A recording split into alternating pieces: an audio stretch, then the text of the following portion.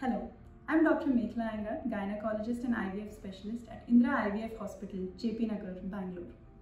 Within only a span of 10 years, Indira IVF is the leading fertility chain with more than 100 centers all over India and 200 plus expert fertility doctors. We are equipped with the latest and the best technologies like closed chamber technique for blastocyst culture, electronic witness system, 24-hour cloud-based monitoring systems, Qualis to name a few.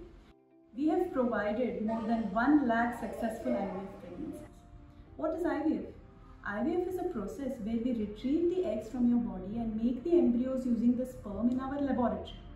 But what about those patients whose egg count is very low, or who have had an ovarian failure at a very young age, or women whose age is more than 40 years but they want to have a baby but their risk of getting genetic disorders is more, or a woman who has eggs but her egg quality is very poor? What is the option in such cases? Such women can opt for egg donors. The women who opt for egg donors, the most common question I am asked is that, Doctor, will this child have any genetic relationship with me?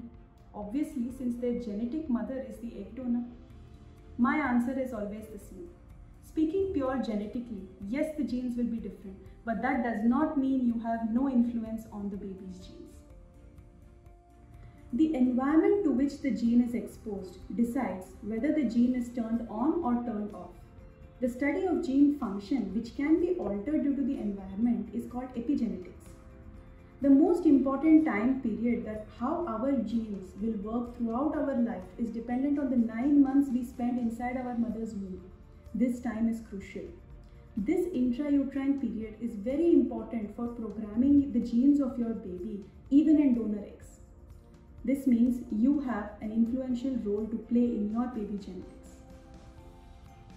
The next most important thing is that the programming of the genes that occurs inside your belly for 9 months, this can be inherited for the next 4 to 5 generations, even if you are using donor eggs.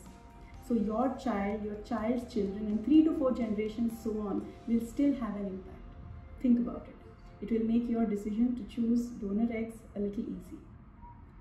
Please visit our JP Nagar Center in Bangalore for further information and contact the number below for any queries.